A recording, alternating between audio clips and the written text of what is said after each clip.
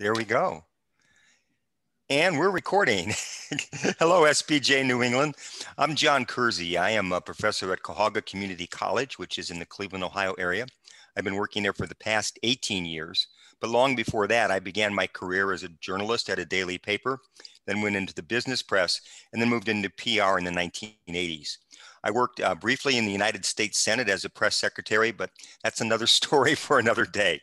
I began researching disinformation about 5 years ago, focusing primarily on other countries, especially Russia today and the former Soviet Union. But by late 2018, I became quite alarmed at what I was learning about China's disinformation efforts. And if you're curious, you can read and follow along some of what I've done at a website, www.dicampaigns.com, but that's not pertinent to tonight's discussion. I put together a proposal to present on this topic at SPJ's National Convention, and that's what's led to tonight's session. So I'm grateful to Adam Snow and the officers of the New England chapter for taking a good look at this vital issue. And I'm also grateful to have two important frontline journalists, Mary Way and Eric Wishart, speaking with us on this topic tonight. So I'm going to give a bit of an overview, and then I'm going to turn it over to them. Perhaps the best and fastest way to understand the mindset of the Chinese Communist Party, or CCP for short, with respect to media and messages begins with a brief rewind back to around the end of the Cold War. China's leaders at that time noted with alacrity how the West had won and how the former Soviet Union was broken up.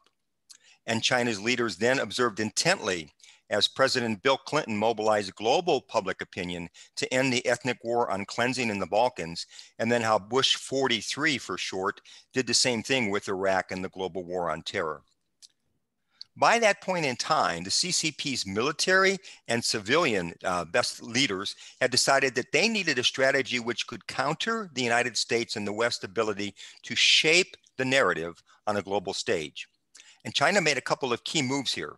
One was a decision that it would tell its story to the best of its ability to the outside world and try to present a positive and optimistic narrative of what life was like throughout all of China. The second move, though, was bigger and far more significant. China greatly elevated the importance of media in its strategic planning and thinking. This is most strongly evidenced by a new doctrine that came into play around the beginning of the 21st century. It's called the three warfares. And in this scheme, those three areas are legal, public opinion, and psychological. And from this three warfare strategy, the phrase winning without firing a shot became a popular way to express it.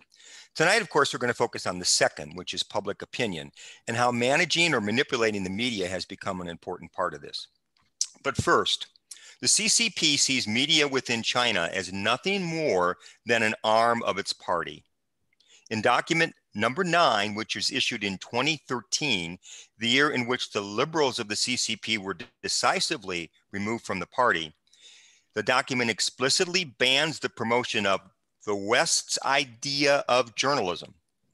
So anytime you read or see a story from Xinhua or the China Daily News Group or CGTN, keep in mind that the reporters, the directors, the editors must all follow the party line or risk losing their jobs or even imprisonment. And this is not an exaggeration.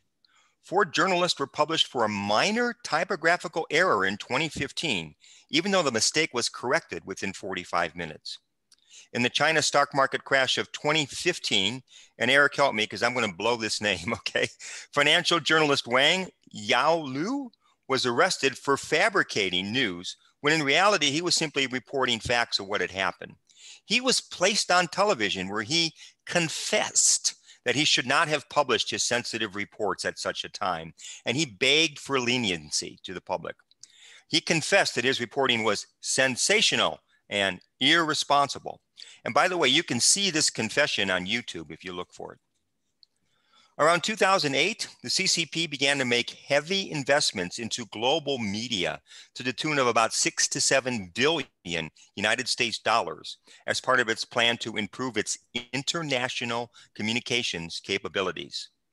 In 2018, The CCP merged its national TV broadcaster China Central Television, its national China Radio Group, and its international service China Radio International into the China Media Group. It's also known there as the Voice of China. This group takes orders from the CCP's Central Propaganda Department. The international TV was rebranded into China Global TV Network, or GCTN, with production centers, among others, in Nairobi, Washington, D.C., and London. Xinhua News has 180 bureaus outside of China, with regional headquarters including in New York City, Brussels, Hong Kong, and Cairo. It has a 24-hour English language channel.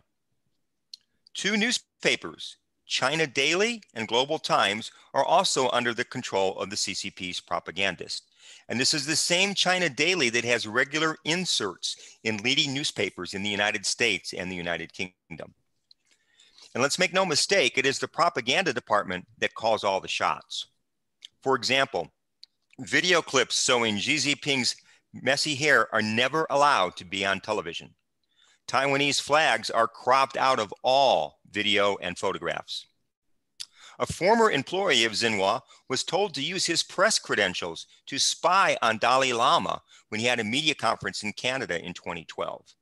The employee refused and he resigned. The CCP is also ingenious at actually using Western friends and funds to expand and improve its global reach. For example, a loan from the government of Australia and equipment provided by Siemens Austria helped China Radio International go digital in the late 1990s.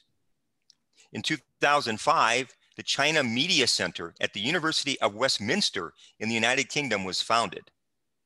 Not exactly what you think. This institution holds 3-week training courses for Chinese propaganda officials.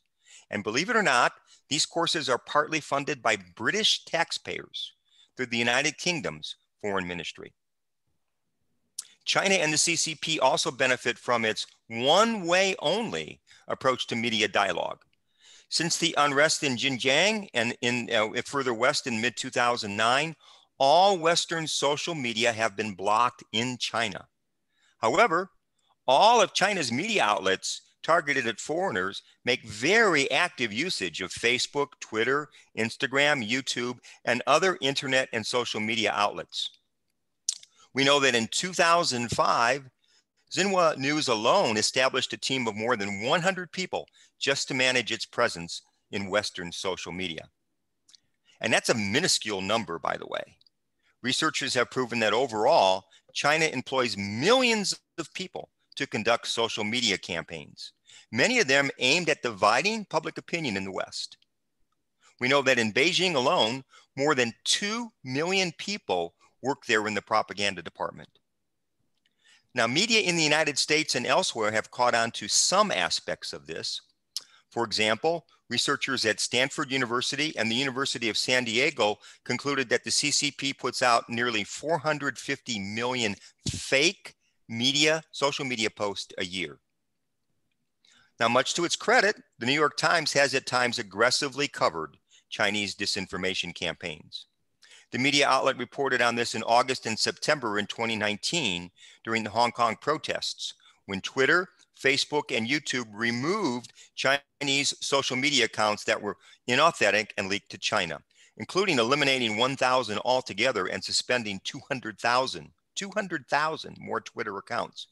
But keep in mind, this is just the number of those who were caught. In one article, China's propaganda guidelines call for it to seek news dominance and information dominance on a path resulting in psychological dominance. To this end, in September of 2011, the Chinese Foreign Ministry began offering press briefings every day, supplanting its old twice-a-week frequency. And we've seen the Foreign Ministry get more and more active in terms of its media activities. In fact, nowadays, it's quite common for ambassadors and members of China's foreign ministry to be warlike just about and attack the activities of foreign nations using hostile language. And what do you know? When that happens, it automatically becomes a very prominent part of the news cycle in Chinese media. So as I wrap up, to accomplish its objectives, China's strategists and tacticians follow the 4 pillars of media warfare. And here's how they work. The first one is top-down guidance. They consider media warfare to be consistent with part of a larger national strategy, and it's outlined by senior leaders of the PRC and the Chinese Communist Party. Almost any amount of news, the people reporting it will look to high-level people within the CCP for guidance and for timing. The second is the concept of preemption. It's whoever gets there first wins. The first to broadcast or release news on social media gains the advantage by dominating the message and better framing the debate, on which then defines the parameters of news coverage it follows. Third, flexibility and responsiveness to changing situations. Operations remain flexible and they will adjust, given different political, military, or in the case of COVID-19, pandemic and medical circumstances. And then 4, all available resources. China combines both peacetime and military operations to pursue civilian military integration and local unity to leverage its commercial and civilian assets. And that includes news organizations, broadcasting facilities, and internet users in a comprehensive and a systematic campaign. Now, my final point before we turn to Mary and Eric, and this is key. Media in China operates 180 degrees differently than media in the West.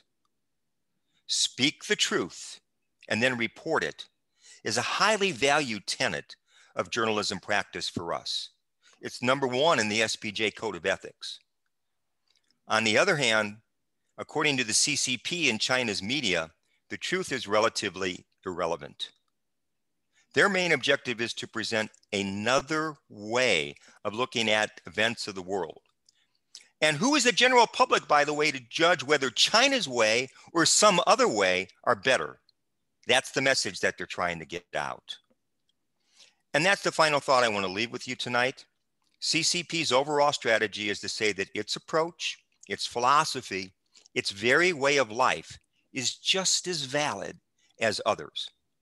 For example, how dare the West make any inquiries or complaints about how China treats the Uighurs in Xinjiang province when there's so much racism in the United States?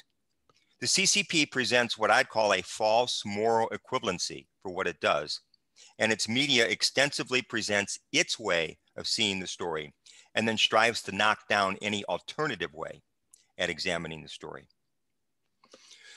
Tonight we have 2 on the front lines journalists from Hong Kong that are going to kind of share from their perspective of what's happening. And their names are Mary Wei and Eric Wishart. So I'm going to introduce Mary first, then we get to Eric a little bit. But Mary is a reporter at Quartz. She's based in Hong Kong, where she covers the intersection of geopolitics, business, and technology. She's also reported extensively on the Hong Kong protest movement and the ongoing crackdown. Prior to joining Quartz, she was a freelance reporter, writing for publications such as the New York Times, the Washington Post, and City Lab. So Mary, it's all yours. Thank you very much, John. Oh, and by the way, good morning. It's 7:15 Friday morning in Hong Kong. So. Exactly, bright and early. We just had a big torrential downpour earlier this morning, and now it's switched completely to very strong sun. So it's that time of year. Yes, thank you very much for that introduction and also that great broad overview.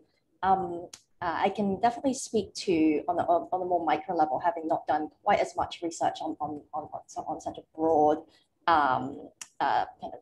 view of Chinese media strategy, but I can speak to how things are changing in Hong Kong as Beijing seeks to target the media, the press, as a key pillar of civil society through which they can exert greater control over Hong Kong as part of course, their broader crackdown on Hong Kong civil society, largely precipitated, of course, by the 2019 protests and then the ensuing effort to put that down. But of course, this also fits into the broader picture of Beijing wanting to better control and more fully control its peripheral regions, Hong Kong being one of them. So perhaps I can speak a little bit to how the media has come under a lot of pressure, and I'm sure Eric will have a lot to say about this later on. Since 2019 and 2020, July 2020, when the national security law came into place, the media really has been under intense pressure and scrutiny from the public officials, the government.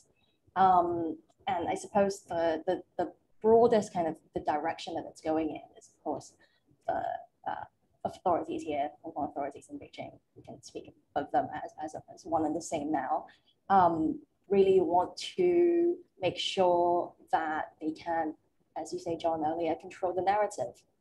And how to do this is to make sure that there's much less room in which journalists and publications broadly can report independently without fear of retribution and legal problems. And one of the biggest ways, and we can kind of go into this more later, is in terms of targeting the media, is through talk of fake news and accusing the media of bias, of smearing the government, of perhaps even advocating quote, illegal ideas like secession, independence, subverting the state.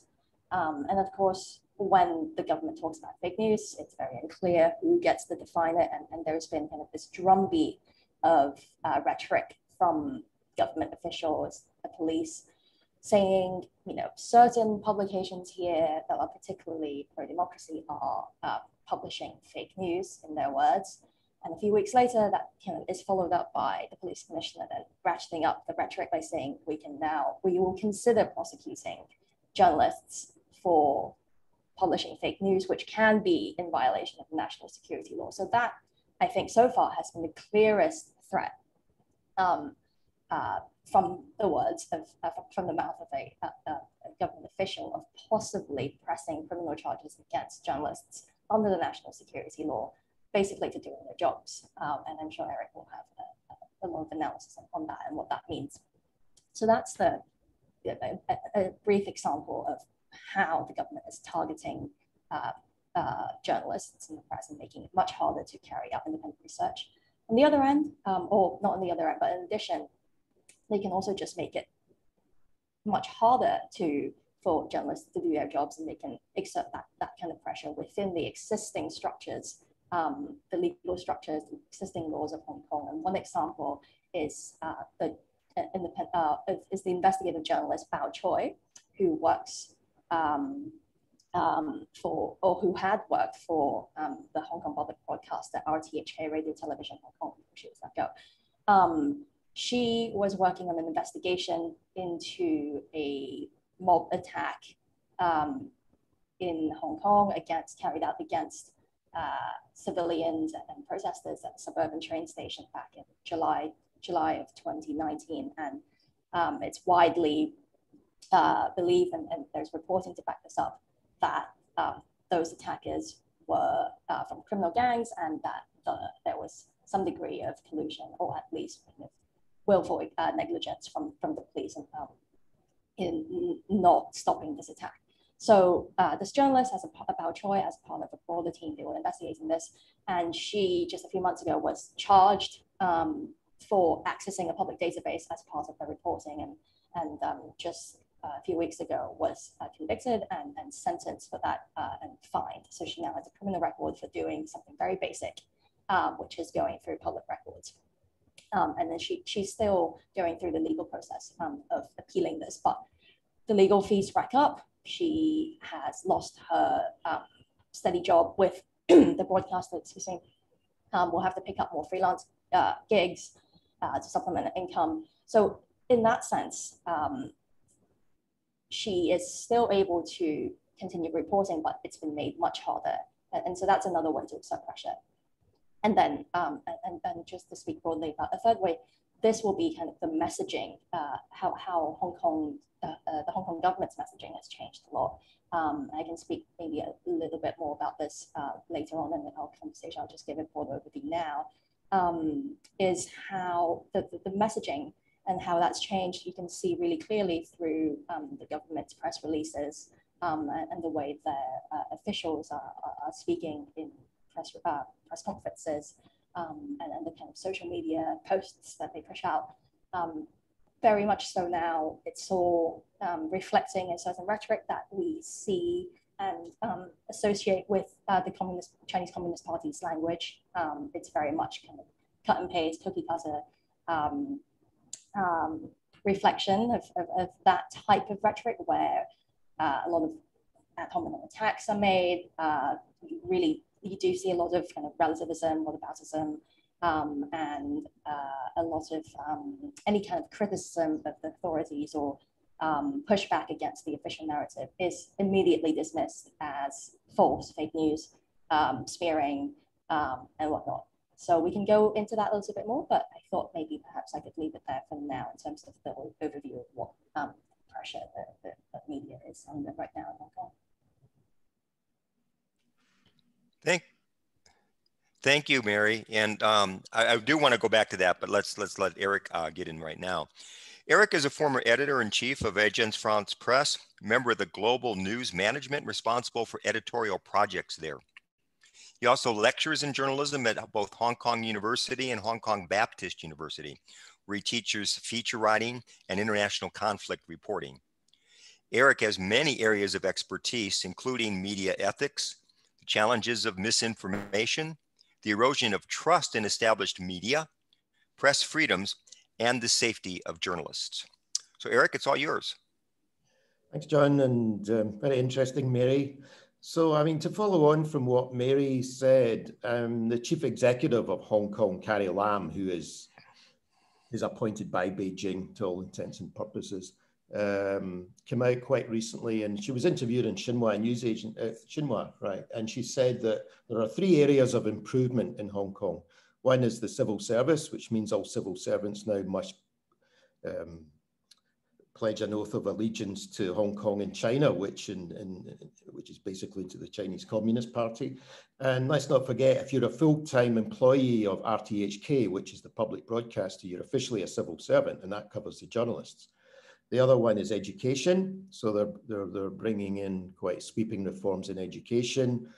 And the third is the media. And one big area of this is the public broadcaster RTHK, which I think might be the world's oldest public broadcaster. I think it goes way back to like the 1920s, maybe 1928. And in 2 or 3 months ago, they brought in a man called Patrick Lee, a career civil servant with no journalistic experience whatsoever, as the new director of broadcasting and the nominal editor-in-chief of RTHK. And well, as of now, Carrie Lam says she's very happy with the way he's been performing, which has involved cancelling, I think, about 12 programs, 12 current affair programs that sort of contradicted the government narrative and things. And one thing that was announced quite recently, a couple of weeks ago, is they're going to delete all of their public affairs programming from more than a year ago. Now, RTHK, their RTHK archives only go back a year. So I find that some programs I appeared on aren't on their site anymore, but you could always go onto YouTube or the social media. That is being deleted.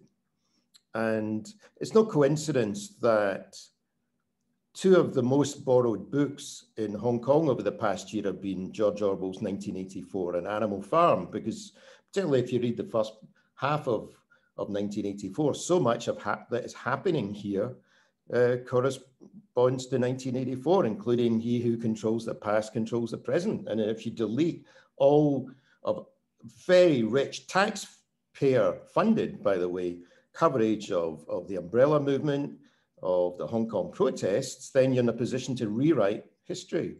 And this is what's been happening with RTHK.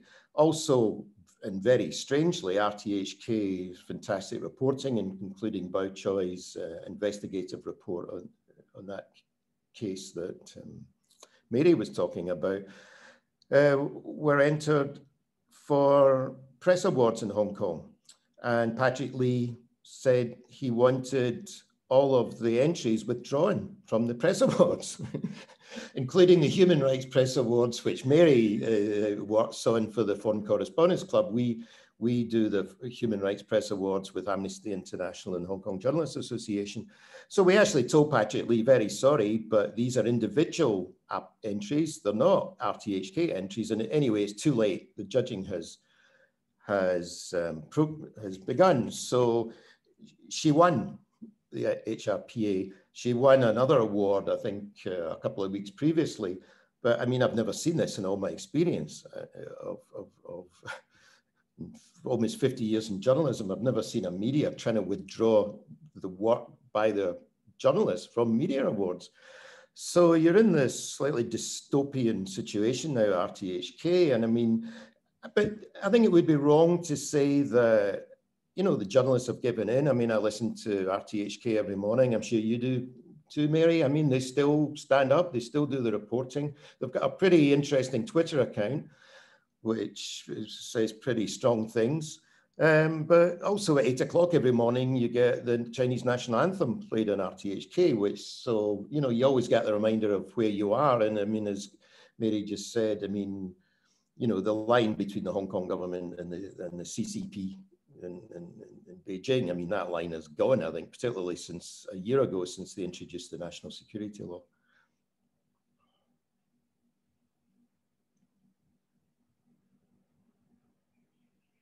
You caught me with my mic muted there. By the way, I forgot to add, Eric is the vice president of the Foreign Correspondents Club, Hong Kong.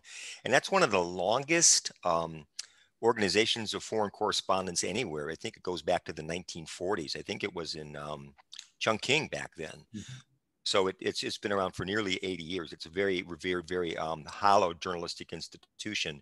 And they were intricately involved with the Human Rights Awards that Eric was speaking about. So I think that's pretty good. Hey, before I go back and ask some specific questions about life in Airstrip 1. Oh, I'm sorry. I meant life in Hong Kong. I thought I would roll back to what Mary had talked about. I know that you were involved in some research and some reporting on language and certain keywords and how that's changed in the government's official proclamations and official news releases and official statements in the last year or two. Could you elaborate on that a little bit more, Mary? Sure. Right. So together with a colleague of mine, Dan Kopf at Court, he's since left Court, but when he was at the company, we basically decided to embark on this research project and to analyze 10 years worth of government press releases and just to see what kind of words and phrases have changed in terms of the frequency in which they're used over the years. And the reason why I decided to do this is because basically throughout 2019 and into 2020, as the government was responding kind of on a day-to-day basis, pushing out all these press releases and press statements about the protests and really pushing out the narrative out there, and then into 2020, talking about national security law and how this new kind of draconian law is great for the prosperity and stability of Hong Kong, and really kind of emphasizing those points and making sure that those ideas are getting out through their official channels. A lot of journalists in Hong Kong and also academics and observers had noticed that the rhetoric had really changed from this kind of dry, technocratic, bureaucratic language with roots in, of course, the British colonial era.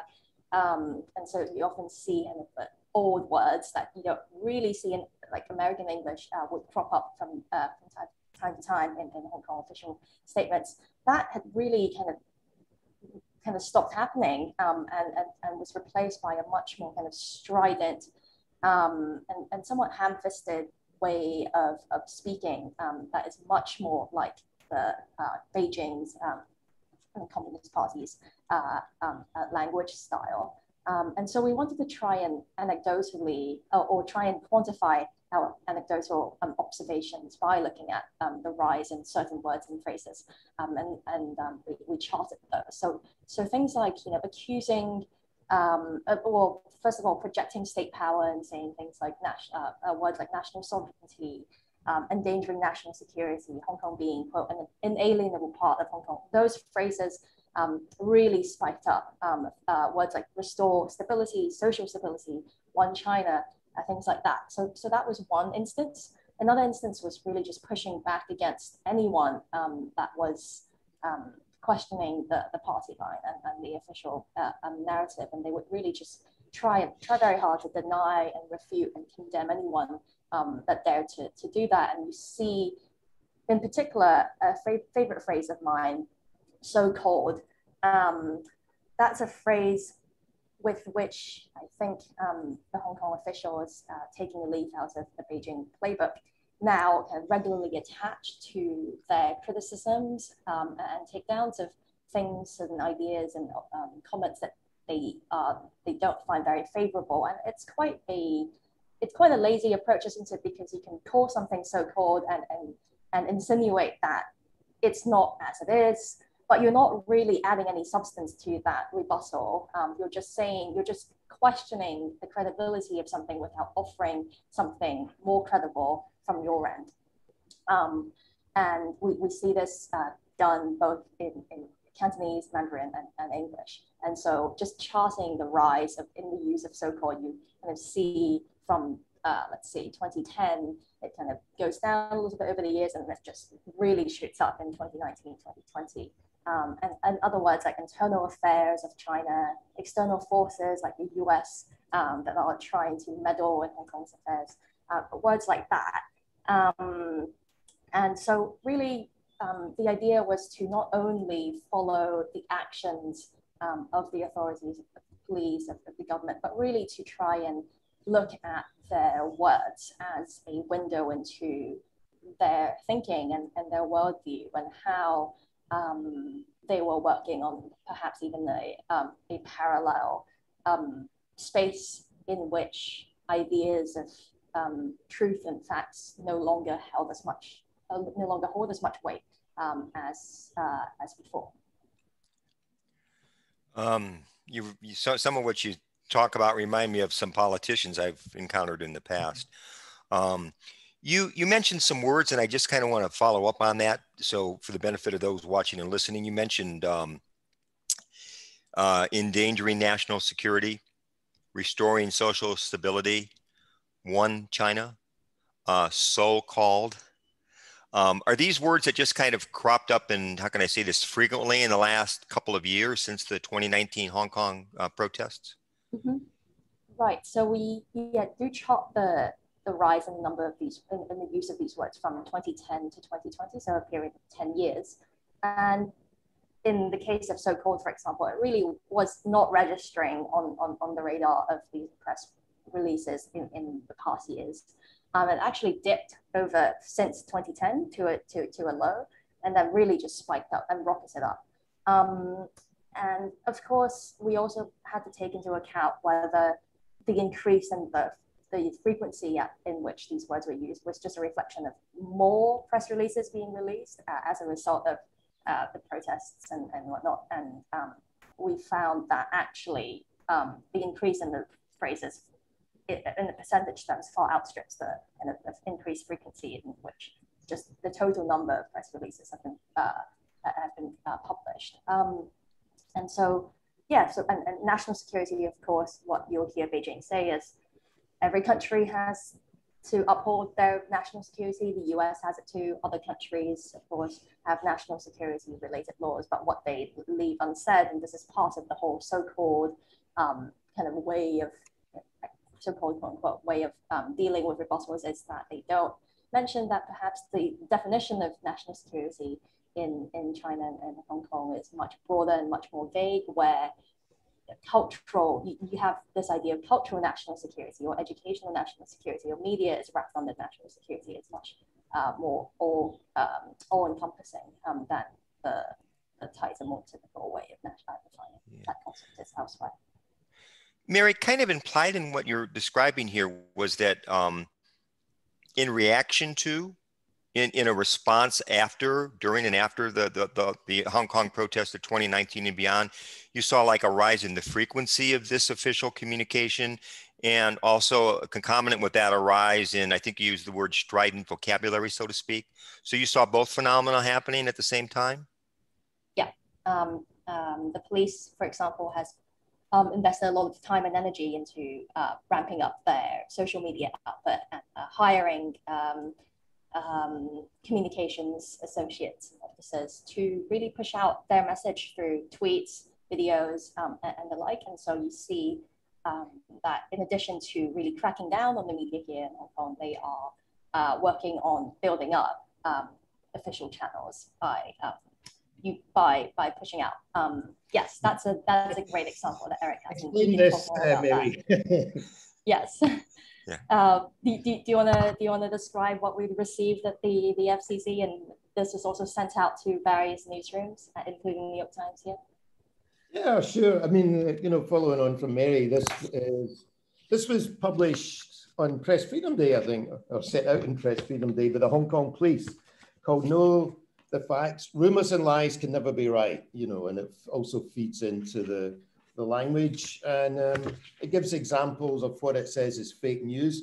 Almost all of it is just these kind of, you know, social media rumors. And it talks about the myriad fake news served on. This is talking about over the protests, basically. It said, in the real world, the police faced much street violence. In the virtual world, the police were vilified in the media and on the internet. The myriad fake news served only one purpose: to injure, this is the kind of language you get, injure Hong Kong by undermining the police, the cornerstone of society.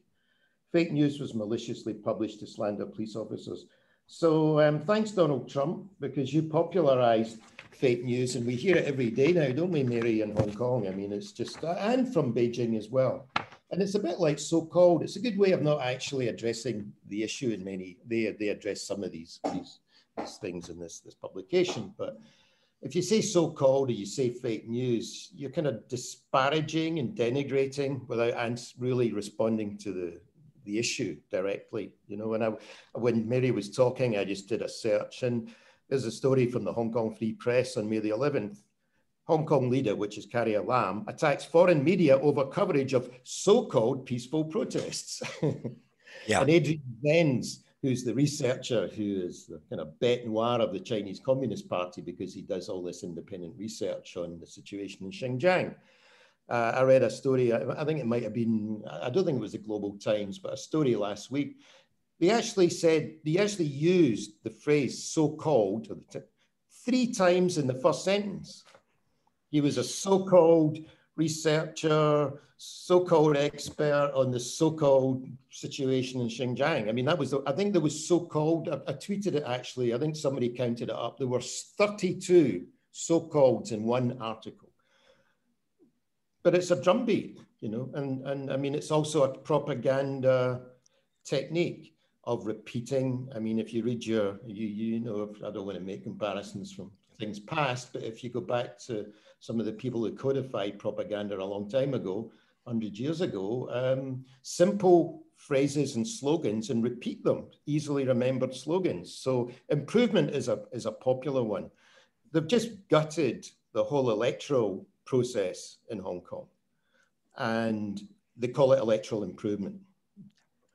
You know, and you know, if you say it enough, it'll go in. And just as the big lie in America, you know, people will believe it. So if you just keep repeating it, I mean, the Chinese Communist Party doesn't have a monopoly in that. I think Trump, through accident or design, is a very effective propagandist by repeating easily remembered slogans. And I thought, I mean, I recommend everybody reads Mary's article in Quartz. It was fascinating. I mean, you're sort of aware of this, and it's only when you actually read it, you think, yeah, this is what's been going on, you know? Yeah. You know, what you said, Eric, reminds me of a quote that is attributed to a guy named Mao Zedong.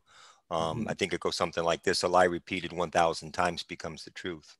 Sure. And Maria Ressa, my dear friend in the Philippines, who's looking at a 6-year jail term, says that all the time, because all of the insults and online accusations against her have ended up with her having about a dozen court cases. And she says that, she quotes that all the time, that a lie repeated 1,000 times becomes the truth. Yeah. Mary, it becomes the truth in people's minds, even if it's not actually the truth. Yeah.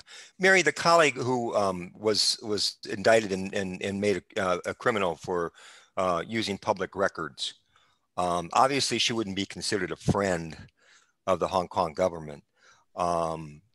I presume that Winston Smith isn't in the foreign correspondent corps there in Hong Kong. So I'm just kind of curious, what does a journalist have to do today in 2021 to be considered a friend, so to speak, of China, of the Chinese Communist Party? Yeah, I am curious to see where that concept and how that concept will take greater shape and hold in Hong Kong. But the concept is, quite developed, I guess, in China, where you often have government officials invoking the names of various friends of China who are kind of foreign journalists, academics, and other such figures with a public presence who are friendly to the Communist Party and are happy to kind of reflect the official narrative without very much pushback or questioning. And in recent months, the Chinese Foreign Ministry in their press releases and their statements and interviews have, with increasing frequency, invoked the names of such friends. One, the most famous of which is Edgar Snow, the American journalist who wrote a groundbreaking book about the communist state in the early 20th century, and followed up with another book later on. And so I reported on this Edgar Snow figure and how his kind of role within the propaganda machine, I guess, of China has changed over the years, and spoke to various academics. So it's undeniable that Edgar Snow himself did groundbreaking journalistic work and brought out a story to the world that had not been told by anyone else at that time, and they did so in difficult circumstances. But in addition to that is how he really, reflected the government line, and throughout his reporting, he would work very, very closely with the CCP to craft and shape the narrative to their liking. So throughout the course of his interviews, he would provide the transcripts back of his interviews with Mao back to the party, who would then make tweaks, translate it in Chinese, I guess, and then translate it back into English and hand it back to Edgar Snow, who would then use that in his book. And so that kind of hand-holding and controlling of the narrative we see a lot still in various different forms and formats in today's media landscape. And I can't think of kind of famous friends of Hong Kong right now, like people who would play that role right now off the top of my head, but perhaps I wonder if I'm missing out something at 7:30 in the morning, Eric.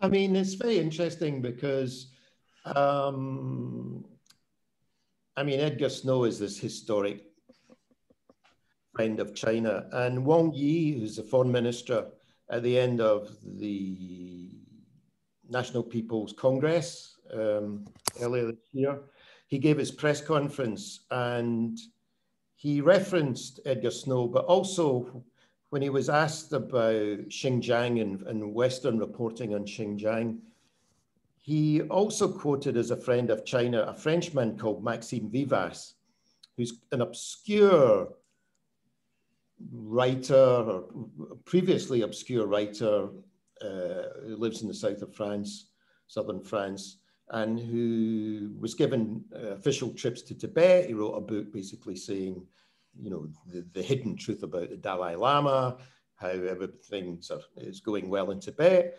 And he's made 2 trips to Xinjiang. And he's just written a book about, basically, I think it's in French, but basically exposing the fake news about Xinjiang, because he says, I've been to Xinjiang twice, I saw nothing. I mean, obviously, both organized by the CCP. Obviously, all's well there too, right?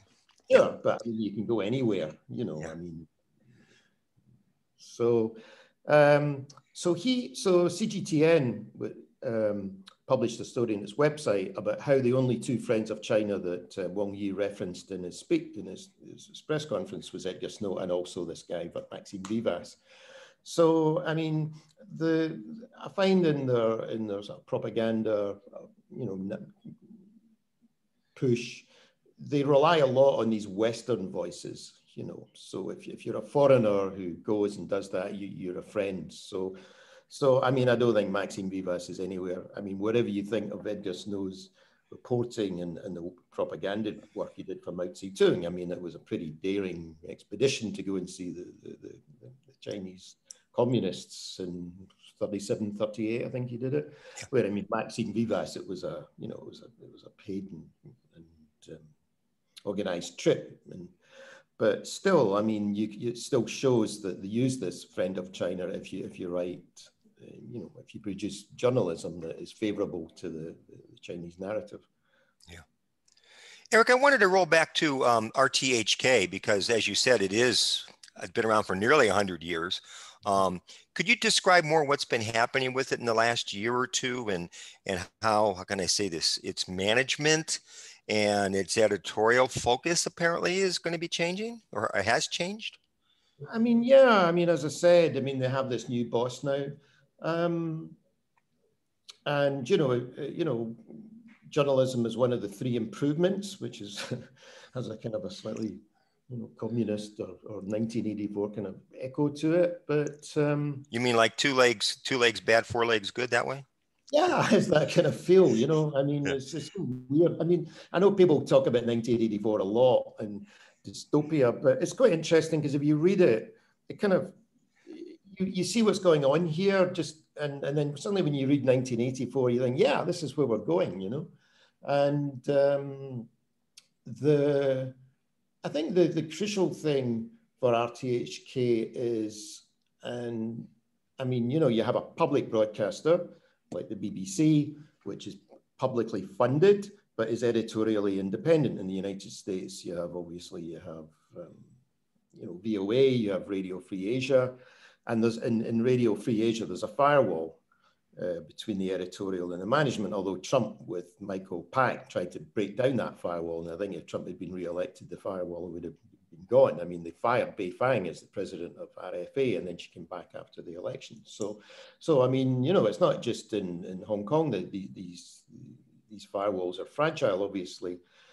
And, public broadcasters financed by public funding always very often displease governments. The BBC has had constant battles with the British government. Quite often the British government's not happy about what the BBC does. I mean, that's a natural situation. I mean, I work for AFP. I mean, 40% of our funding comes directly or indirectly as subsidies or for providing services to the French government. And, I was editor-in-chief. Politicians aren't always happy and you bang heads, but there was no way they were ever going to tell us what to do. So, that's a natural combative situation. The problem in RTHK, and yeah, I'm sure there's a lot in RTHK that Carrie Lam still doesn't like. At what point is Patrick Lee, and I mean, Mary's probably followed this closer than I have. There's some senior executives have resigned since Patrick Lee came in, this bureaucrat. And so at what point do you reach a tipping point where they start to change all the news heads and it moves from an independent public broadcaster where, you still have to have editorial standards to a state broadcaster, which is when you're just pushing out the official government line and the state propaganda. And I mean, I don't know what Mary's analysis is. I mean, would you say, Mary, we're in a period of transition with RTHK? Yes, transition, dismantling and rebuilding up in a very, very different form. And I guess this is also happening not just at the public broadcaster, but also private cable TV channels where new management has been helicoptered in, essentially parachuted in and changed. And you see... parachuted in from the mainland China? I don't think so. Not directly. I forget exactly the details, but just executives who would be more than willing and happier to kind of toe that line and not push sensitive reporting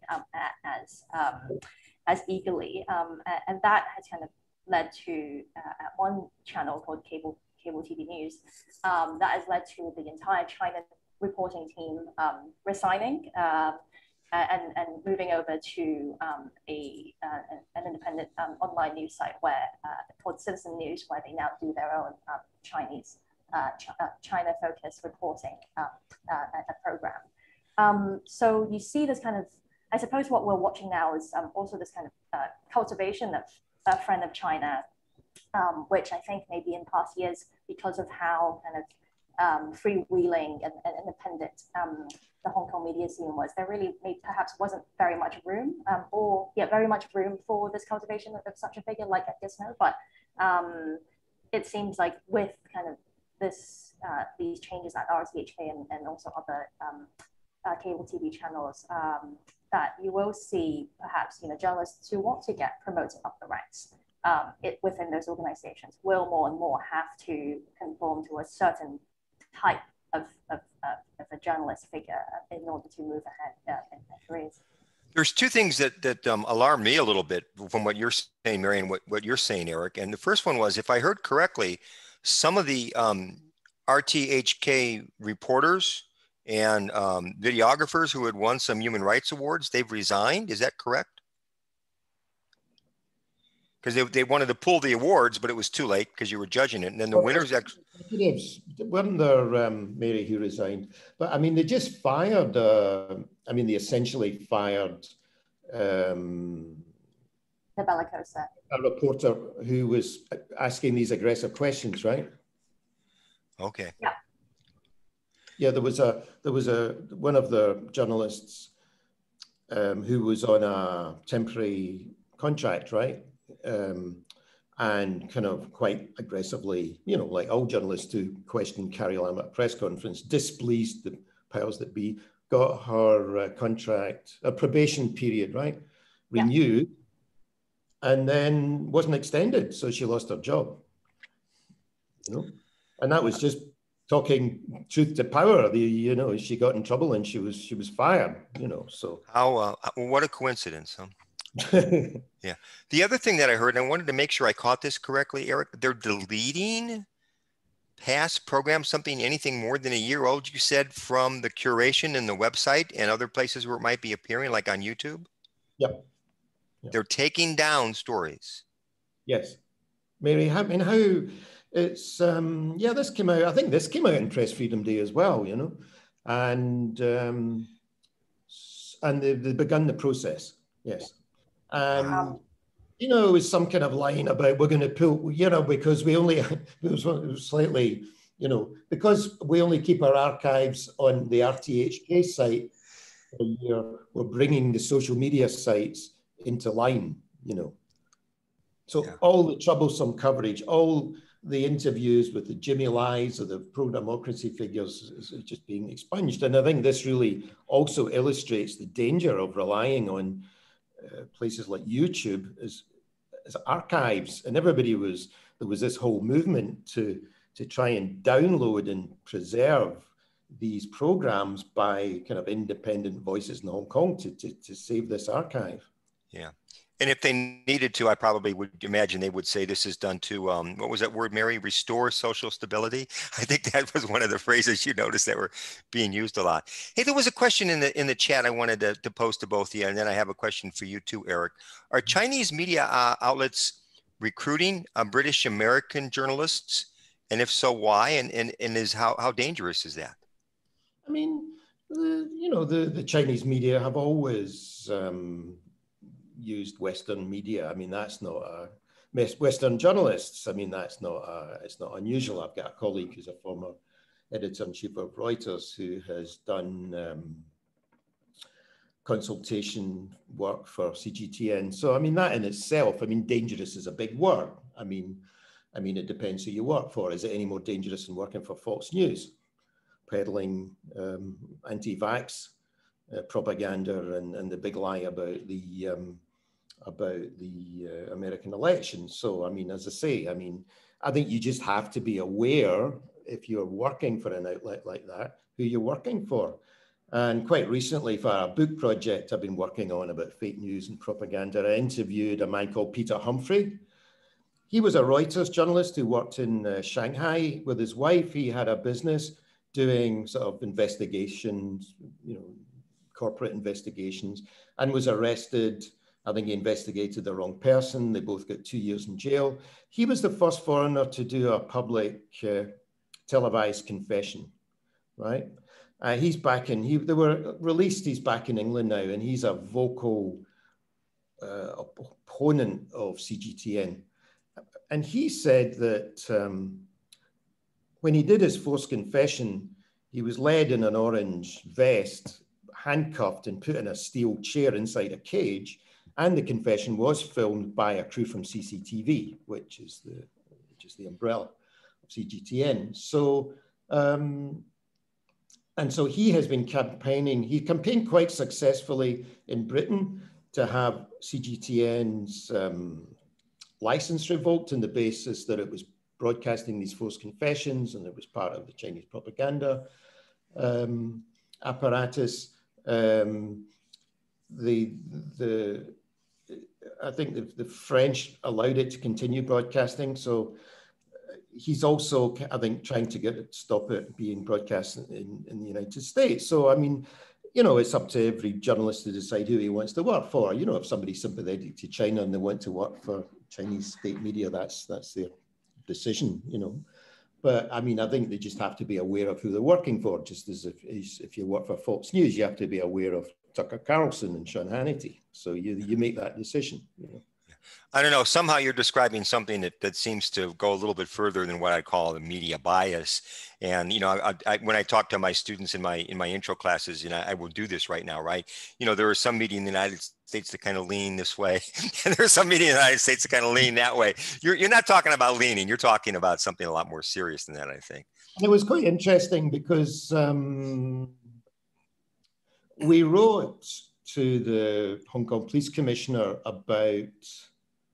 The FCC wrote to the Hong Kong Police Commissioner, Chris Tang, who's been very vocal about fake news, who said that anybody publishing fake news that could harm national security will be investigated and prosecuted. So we wrote back and said, well, what does this mean? There is no fake news. There's no legal definition in Hong Kong of fake news. There's no legislation about fake news. Fake news legislation universally has been used to suppress press freedom.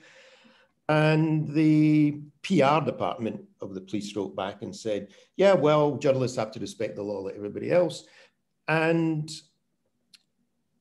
lumped in violent protests with fake news and biased media reporting that can trouble public harmony or social harmony or whatever. So it's very interesting. I mean, they're associating not only sort of online falsehoods with the protests, they're also including biased media coverage, which is, again, anything that doesn't fit Carrie Lam's vision of an improved media environment in Hong Kong. So sure. If it doesn't match the narrative the government wants, there's a problem with it. Yeah. Yep. Hey, Eric, what press freedoms do we in the West take for granted that aren't taken for granted in Hong Kong anymore? And how much influence does Chinese propaganda and media controls have today in terms of the day-to-day on the ground coverage of what you're seeing in Hong Kong? And last but not least, because I know you've examined different systems, could you do a little compare and contrast of what you're seeing right now in China with what we've seen in terms of Russia and Russia's effort to produce disinformation and to squash the practice of journalism? I mean, I was speaking to a friend yesterday who worked in Russia a long time, who met Putin. He's a journalist, and he said there are a lot of parallels with what's happening in Hong Kong. I mean, the two communist parties. The Bolsheviks were in Shanghai in around 1919, 1920. I mean, the Civil War was still going on in Russia, and they were already in Shanghai working with the Chinese communists. And so they were very instrumental in the early days of the Chinese Communist Party. So the two have worked together. And I mean, to me, the masters of propaganda and disinformation from the start were the Russians. And I think the Chinese have learned a lot from them. I think the way the propaganda works is a bit different. I think the Russian approach is more just to create division and chaos in the West, to divide alliances, where I think with the Chinese, it's more to, I think they generally they use it to attack critical coverage, but they also want to use it to improve their image, you know. But I mean, freedoms, I mean, you know, freedom's one of these things. And I mean, I think I'd love to hear what Mary has to say about this, because she has to do the on the ground reporting. But I mean, suddenly when you've got a national security law and you have a police chief saying that if you publish fake news, we're going to criminally investigate you. I mean, that's a pretty chilling effect. Then you're looking over your shoulder. And I mean, this sounds a bit funny, but I mean, they talk about red lines in Hong Kong, but I mean, the paint is fresh in these red lines. It would be easy in Beijing, because in mainland China, you know where the red lines are. And I think the very unusual thing, and it's interesting and on one hand to observe, and also quite disturbing to observe, is to see a society in transition like this. From a year ago, you could say something without any problem, and now you're asking yourself, if I say this, am I going to run foul of the law? And I mean, probably all journalists in Hong Kong in one shape or the other could say you did something that transgressed that law. I mean, it's so open for interpretation. And I think the other thing is sourcing as well. And I mean, Mary probably finds that too. I mean, people don't want to talk on the record or maybe off the record anymore. You know, it's had a really chilling effect on sourcing. Yeah, chilling to a deep freeze, no doubt. Yeah. Yeah. People are going to walk around carrying that booklet, you know. Any more thoughts about comparing China and Russia? Because I mean, from what I researched, I think you're exactly right. Russia's more in terms of divisive and trying to pit one group against another, where China seems to have more of a multifaceted strategy. One is to demonstrate, if not superior, at least equal to, an equivalency of, in terms of how its approach is and what it does. And then the second is always to, how can I say this, to ruthlessly put down enemies. I mean, I was stunned when I saw some of the language that the social media people, again, coming from mainland China, were using, describing the Hong Kong protesters as cockroaches and evil people and some other things back from the 2019 period. You have any thoughts on that? We wrote, the FCC sent a message, published a statement expressing its concern about the prosecution of the reporter Boy Choi, who accessed this public database.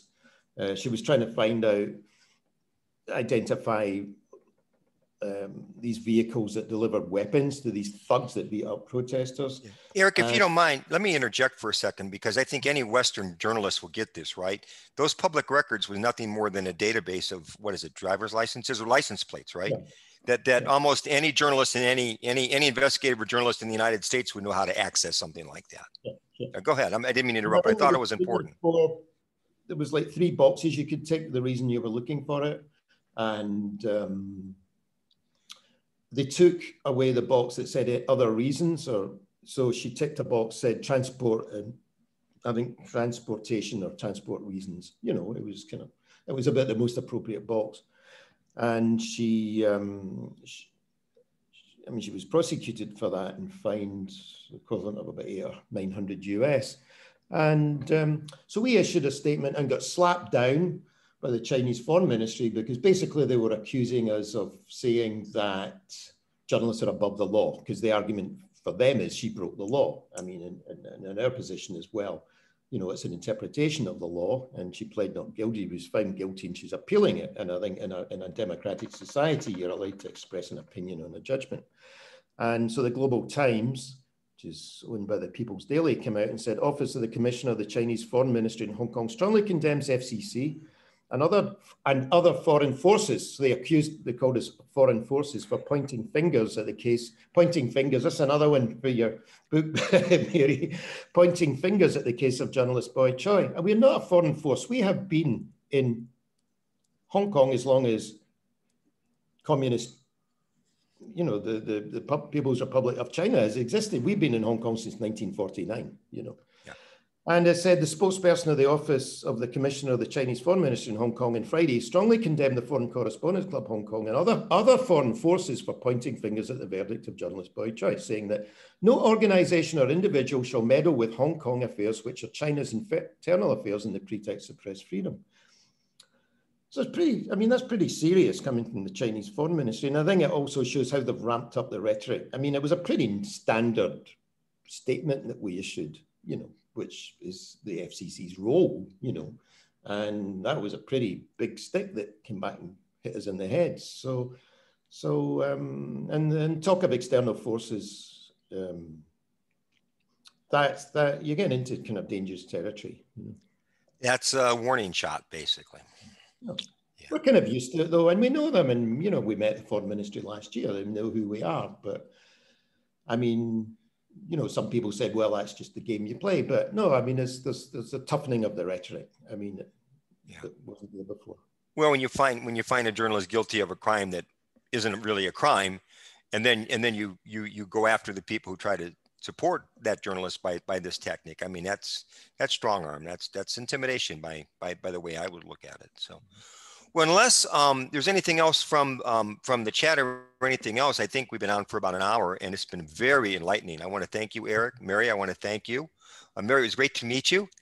I've been reading your stories, and it's good to meet you in person. This is the first time she and I have chatted. Eric and I have gone back, I don't know, 4 or 5 months now, and really benefited from his expertise and his knowledge. So I think this is the end of the session, and I believe that SPJ New England will let everybody know how to access this. And by the way, if you don't know Mary, I think Eric does, the person who did this before for SPJ New England, I think, was some guy named Don Lemon of CNN. So we had some pretty big shoes to follow. Yeah. So I want to thank both of you, and I want to thank SPJ New England for hosting this extremely important thing. And, you know, if you don't mind, I just want to conclude with a plea to everybody. Pay attention to what's going on with China and the media. China is one of the most powerful media entities in the world right now. And what they're doing in Hong Kong, to a lesser extent, they're doing the media all over the world, in many, many, many, many countries. They don't have the territory like they do Hong Kong, but some of the strategy and tactics that they're doing are the very same. And it's really incumbent, in my opinion, for anybody who loves freedom of the press to pay close attention to this and start arming up and defending against these types of strategies and tactics. So, all right. Thank you all very much. Have a good evening. Stay strong and stay safe. Thanks.